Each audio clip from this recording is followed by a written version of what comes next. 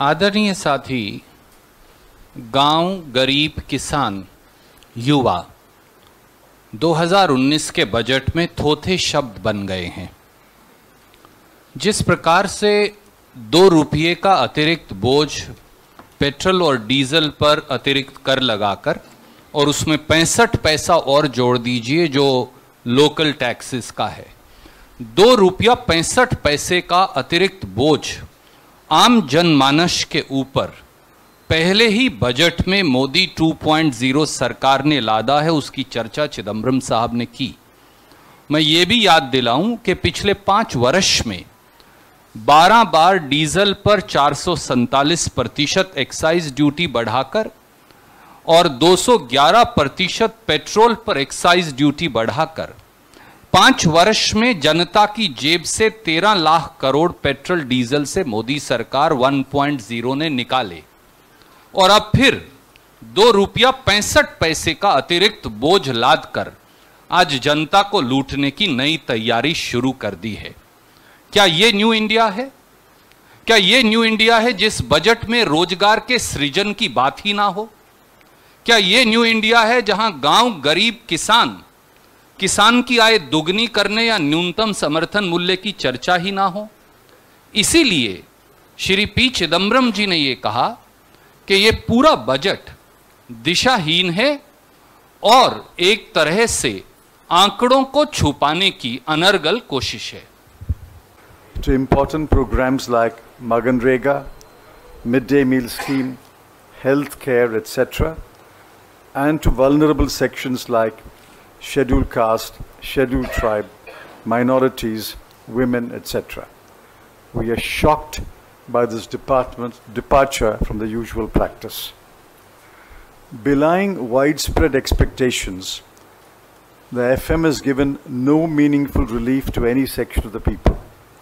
On the contrary, the FM has increased customs duties on a large number of goods, protectionist, raised taxes on petrol and diesel, exploitative, and proposed extensive amendments to the Income Tax Act that would increase the tax and compliance burdens on the taxpayer. The budget speech had the usual Part A and Part B. It has been the most disappointing Part A in recent years.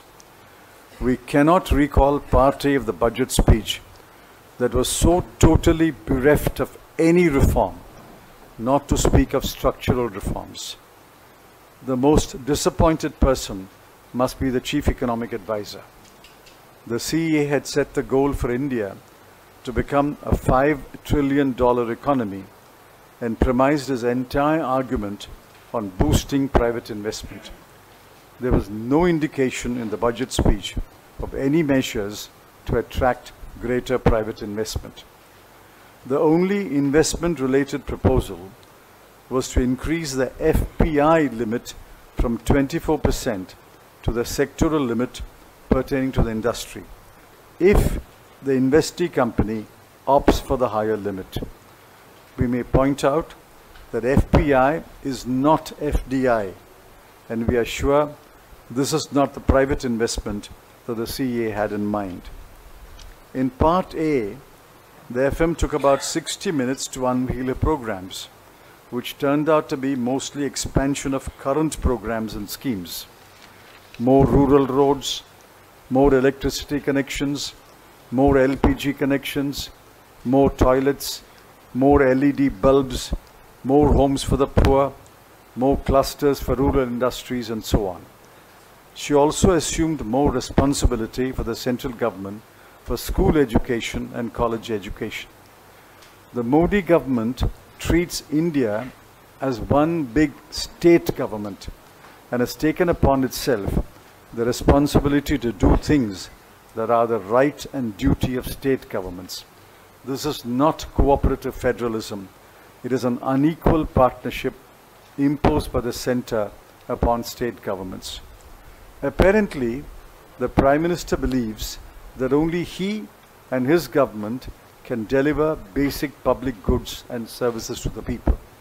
We disagree. We think that states have the capacity to deliver public goods and services and it is not correct to reduce state governments to mere local administrations. Another grave infirmity in this approach is that the Modi government refuses to measure outcomes, refuses to take note of field reports, and refuses to correct the exaggerated claims of success. If we can pick any ideas in the budget speech that were interesting, it was the idea of a credit guarantee enhancement corporation and the idea of a nationwide gas grid and water grid. But there are no details whatsoever, and hence we cannot offer any comment. Altogether, the budget has been prepared without listening to the voices of either ordinary citizens or knowledgeable economists. The budget has also belied the modest expectations raised yesterday by the economic survey.